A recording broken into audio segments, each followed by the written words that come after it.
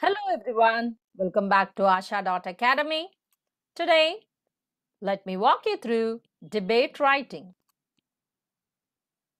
What is a debate? A debate is an organized argument or contest of ideas in which the participants discuss a topic from two opposing sides.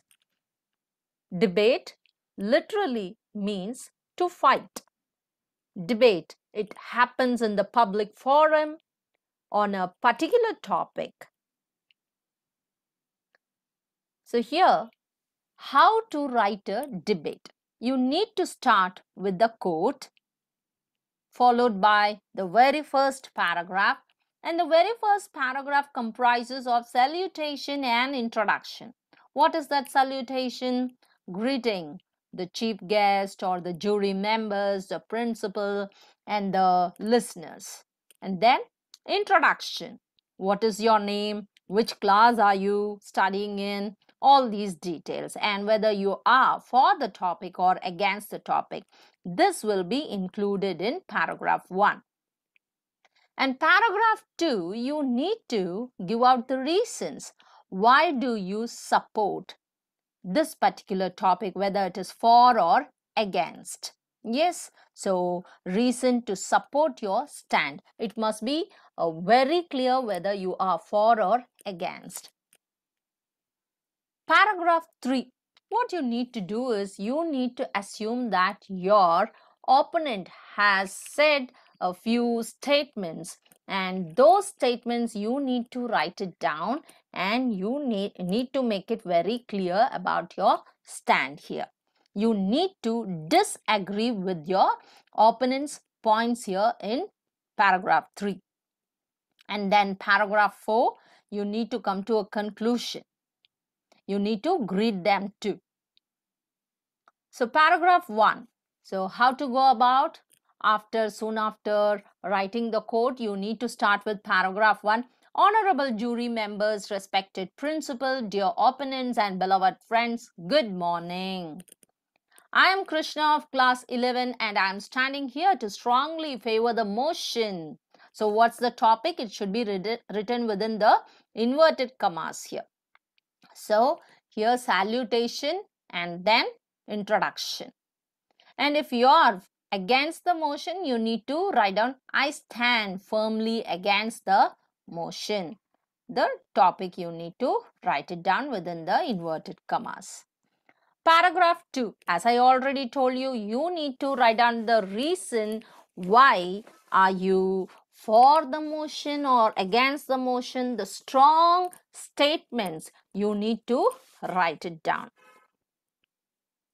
Paragraph 3, your opponent's ideas, you need to write it down here. At least 1 or 2 you need to write it down, and you need to disagree with their statements.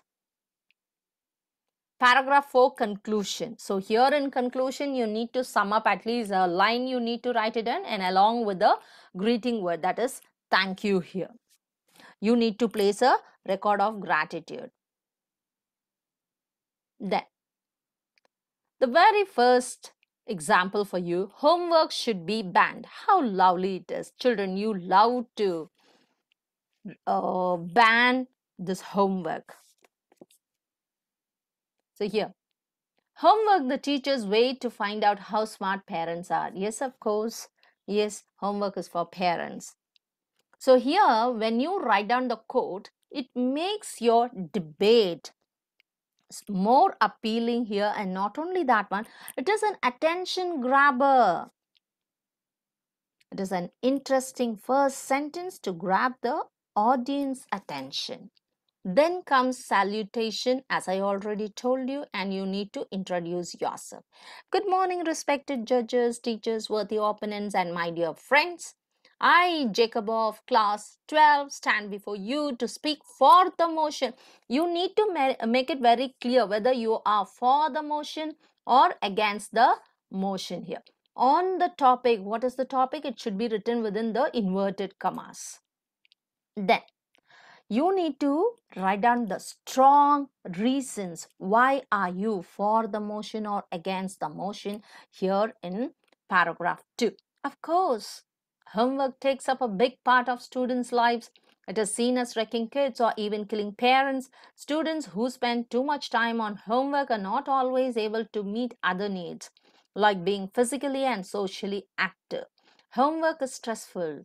More than 80% of students show symptoms of stress such as headaches, exhaustion, sleep deprivation, weight loss, and stomach problems. All of these bothersome stress and health issues are all thanks to homework. What is that all thanks to? Due to homework.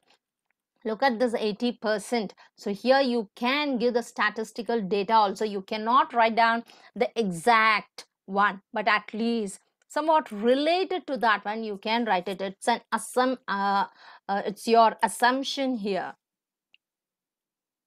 And then the next paragraph, paragraph 3, teachers believe that the more homework they give, the faster students will improve and remember what they have learned.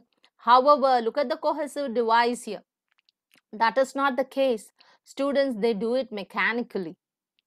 I vehemently oppose my opponent's statement. So you need to write down a few phrases like I oppose my opponent's statement, or I vehemently oppose my opponent's statement. I disagree with my opponent's or rival's statement here.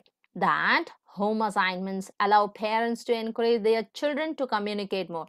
So here in this paragraph, you need to write down at least one of your opponents, that is opponent's point here, so that you can disagree with that one, and you need to write down the reason again. Actually, students begin working on their homework and projects as soon as they get home, and they barely have time to chat with their families. In my opinion, so look at this phrase, in my opinion, in my point of view. When students are overburdened with homework and assignments, their sleep cycles become irregular, disturbing their biological clocks and decreasing the quality of their sleep. So, the next one, in conclusion, that is paragraph 4. In conclusion, homework should be banned to have a sound mind and a sound body. If only you're healthy enough, you can work on further. Thank you, everyone. So finally, you need to place a record of gratitude to everyone here. So this is how you need to go about with the debate. If you start with a quote, it is an attention grabber, and then salutation, and then introduction, and then first paragraph, you need to give out the strong reasons here. Then the second paragraph, you need to talk about your opponent's ideas here, and then conclusion along with thanks. The next one. A genius is a talented person who does his homework. So the very first one was for the motion, and this example is against the motion. Good morning, respected judges, teachers, worthy opponents, and my dear friends. I, Saravanan of class 12, stand before you to speak against the motion on the topic homework should be banned. Again, it should be within the inverted commas, and you need to underline whether you are for the motion or against the motion. So, the very first one is quotes here, and then salutation here, and then introduction. The next paragraph. I support the view. Look at this phrase. I support the view. So when you want to give out strong reasons here, you can start like this. I support the view that homework has an important role to play in the schooling of children. Homework can be very effective in supporting what students are learning in class. The main benefit of homework is that it encourages independent learning and problem solving, as children are challenged to work through tasks alone and at their own pace. In doing so, look at this phrase again. Students must apply the knowledge that they have learned in the classroom. For example, so you need to give a few instances, at least one example here. For example, by doing mathematics exercises at home, students consolidate their understanding of the concepts taught by their teacher at school. In my opinion, in my point of view, homework allows a teacher to determine if a student has a grasp on the materials being taught in the classroom. And then comes the next paragraph. As my opponent mentioned, so here in this paragraph, you need to put forward a few of the statements, or at least one statement which has been put forward by your opponent. So, as my opponent mentioned that homework gives stress, but I don't agree. It reduces the stress and anxiety of test taking, and it can be an effective way to discover learning disabilities. Homework benefits children in the long run. To conclude, I would say homework is an essential tool in the development of life lessons. Thank you. And listen, you people do know very well what is the word limit. If it is 120 to 150 words, you can go for 3 paragraphs. If it is for 200 words, that is 150 to 200 words, then you can go for 4 paragraphs here. The next one. Introducing a point. While introducing a point, what you should do, you can make use of these phrases here. A few phrases like, first of all, I would like to point out, and then the main problem is, or speaking of the homework, whatever, you can write it down.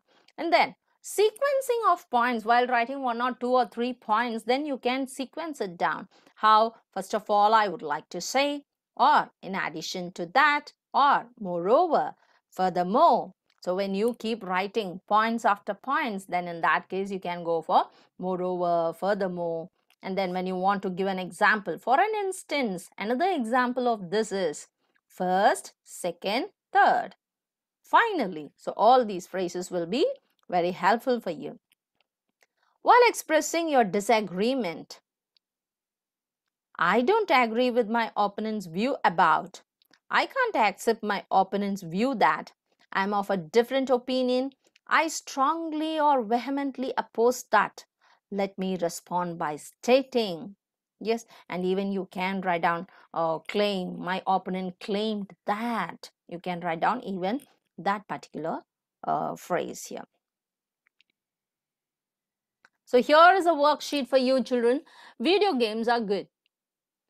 Report, video games, solitude, processing, quick, teamwork, secondly, socialization, accuracy. These are all the few words. With these words, you need to fill in the given blanks. Read the following debate and fill in the blanks with the right words given above. Video games foster the mindset that allows creativity to grow, by Nolan Bushnell. So this is the quote. And then, revered jury members, beloved opponents and friends, good morning, or whatever it is, you need to write it down. I, Shashank of class 11, standing in front of you to speak for the motion, video games are good. So, quote is over, salutation is over, introduction is over.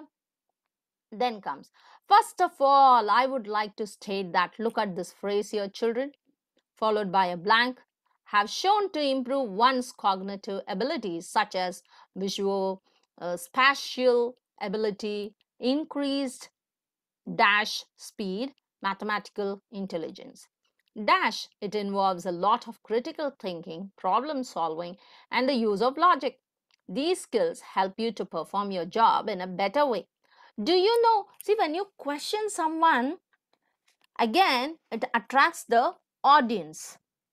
So here it's a rhetorical question. You don't expect the answer from the audience, but at least you'll get to know whether the listeners or the spectators or the audience, are they listening to you or not. Do you know that surgeons who played video games regularly had higher dash and could complete tasks faster than non-gamers? The next paragraph. As my opponents, you need to point out the opponent's points here. As my opponents mentioned that video games make a person to be in dash. But I don't agree. It gives them the opportunity to make new friends. Dash says that there are almost 3 billion gamers worldwide in 2021. Fast-paced games in particular contributed to a gamer's ability to make dash decisions. Again, the skill can be crucial in several fields of work, such as in the army or in the hospital, where you need to make fast and accurate decisions. To sum up, video games can promote dash and social engagement with other players, making it a modern form of dash for kids and young adults. Thank you. And children, you need to fill in these blanks and you should send it to me, or you can type it there in the comment box to get to know about the right answer.